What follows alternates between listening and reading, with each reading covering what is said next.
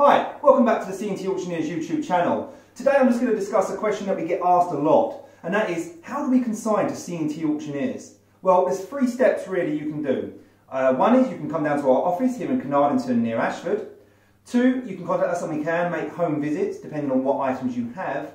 Or 3, you can do on this scenario what this customer has done today, and it's send it in to us directly. And this is quite exciting today because I do not know what is in this box at all. So this is the first time it's being opened here, and you guys can see at the same time that I'm going to see it. Right, let's have a look what's in the box then. Oh, nice. Okay, so the first thing we have here is a nice First World War German bread bag. Looks in pretty good condition, bit of wear, but it's still nice original example. Oh, that's nice, nicely inked, depot marked there. Very nice, nice to see. A lot of collectors like to see that. With the original strap, it looks, so that's a good piece there. Oh look, we've got another one now, another German First World War bread bag here. Let's have a look at this one. Has it got any markings? Not that I can see, but it's still very nice. Oh, a nice stamp on there. It looks like the maker's stamp. That's very nice to see. Not often do you see those on these items. So, no, again, that's a very nice example.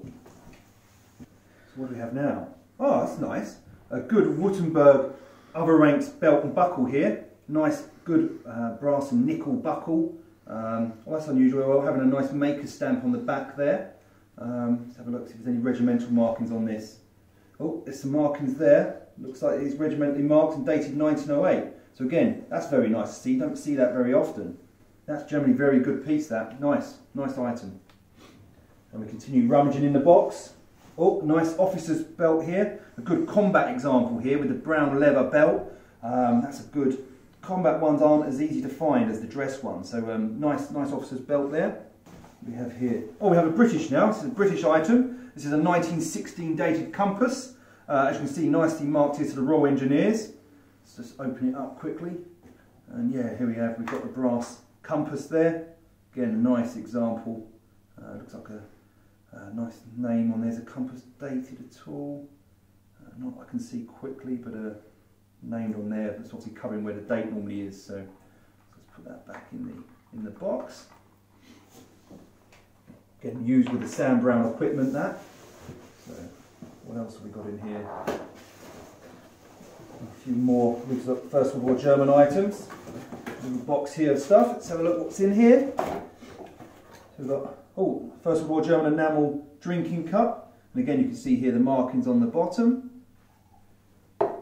Nice, used in the trenches. A couple of Imperial German shoulder straps, other ranks and an officer's one. Again, very nice. Oh, here's some ephemera types, First World War. Well, that's nice with the German machine gun unit. You can see that all posing with their machine gun there, MG08. And again, some other patriotic Imperial German cards. I mean, these were very popular items done during World War I for patriotism. The British did it as well, same as the French and the Germans. So again, very nice to see. And you know, here we have world famous Iron Cross. This is the second class example for the Imperial German soldiers. Okay, so what's in this leather pouch then? Let's have a look. Oh, okay. So what we've got is a, probably for an officer, a pocket watch here, but in a nice nickel silver plated outer case. Obviously this is what he probably took to the front lines in the trenches. Oh, and there on the back, nice commemorative 1914 motto, obviously given to him by probably a family member for him to have on the front lines in the trenches of World War I. Just put that back. Oh, here we have some World War I German identity discs. A mixture of on in there. I can see the first one is for a Bayern regiment, it's a Bavarian regiment there. Have a look at some of those a bit later. See what's in there. So let's carry on looking what's in the box, in the deep sections of the box. Okay, this is slightly different. This is a trench tent peg pole case, but it's only half of one, which is a bit interesting, a bit different. Oh, they're drumsticks. What an interesting piece. I believe them to be made into drumsticks and used possibly maybe after the war, this, but they've utilised the material, so they've utilised the original trench peg bag, and they've made drumsticks from the tent pegs. So that's a bit different. What else do we have here? Let's open this up. Looks like a canteen. Yep.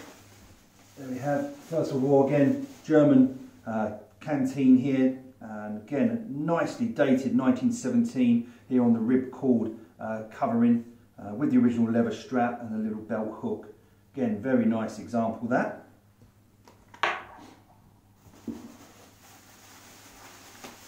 And looks like we have another type of canteen here.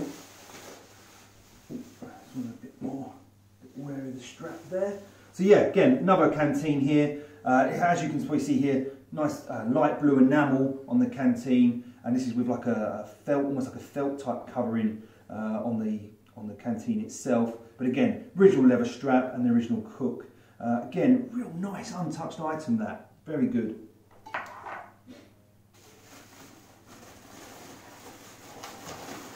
Look at what the last item here is in the box. Oh wow, this is great. Look at this. This is an original MG08 water can. But what makes this even more special is it's still got a lot of the original camouflage paint finish. Wow, that is a really, really nice item. These do not turn up that often anymore, especially not with the camouflage paint. That is a really, really choice item. That'll do well when it's sold at auction. So wow, I mean that's a good little selection of World War I German items. All these will be coming up in our auction on the 4th of February 2020.